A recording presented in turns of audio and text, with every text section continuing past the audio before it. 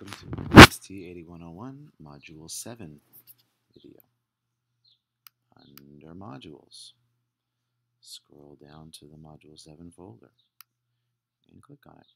And you will see that in this case there will also be the link to the video here, but there is only one page of guidelines for this entire module, and it has to do with making sure that we get a first draft of our final paper done by the end of Module 7. So, to send me a complete first draft via Blackboard Messages, right, as a Word attachment, and please be sure to implement changes suggested in our correspondence after I've read your Module 6 abstract. So I'll give you feedback on them.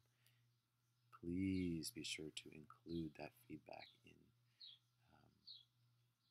your adaptation of, research materials summarized in brief abstract length. Make sure that whatever we've gone back and forth on, you try and implement that as you create this paper-length investigation of your topic.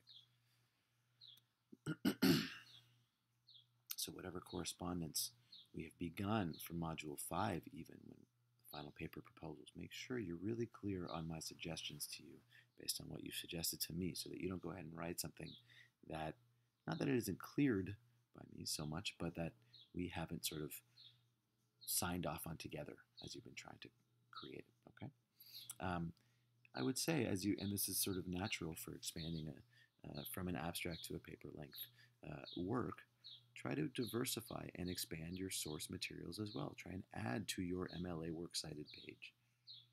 2 sources are not enough ultimately for a 3,500-word paper, should go without saying. Those 2 sources that we've summarized already may end up being, whether primary or secondary, sources that you draw in heavily, but you should be drawing on as many sources as possible. So there are many sources of just in the readings posted under library resources, right? There are many others to be found online, other library catalogs, etc. Please try to diversify your source materials, expand on them. If you could have a dozen sources, that would be great. Even more, great. 5 or 6, okay. 2, not enough. That's it. That was the way to get started.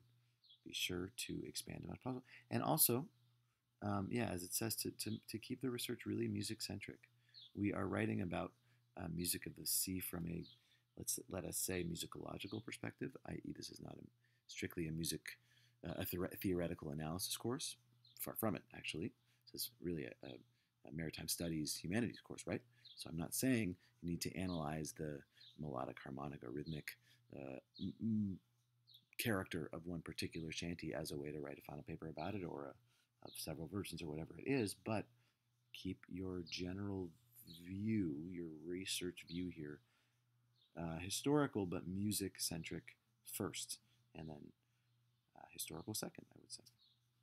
And really anything non-musical as contributing to your music research as well. The Music of the Sea course, right? Know that the citations that you include are meant to support and clarify your own ideas, and that you are not here just to compare and contrast pre-existing scholarship, as I already indicated, but I want to really make sure that you are trying to formulate your own ideas based on the citations that you include in your work. You want to then try and contribute original scholarship about those pre-existing sources, okay? And so by editing your own work, by peer review, through my editing that I'll do on your first drafts, on these first drafts, as well as on the work you've submitted already, really strive to submit graduate level writing, perfectly copy edited, pristine in content, etc. Though our online correspondence may be informal at times, short emails, ellipses,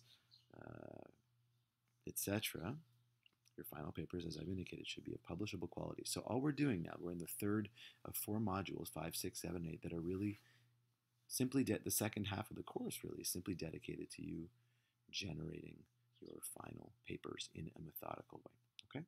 So as usual, any larger questions about the course go in the main modules, go in the Ask the Professor discussion forum.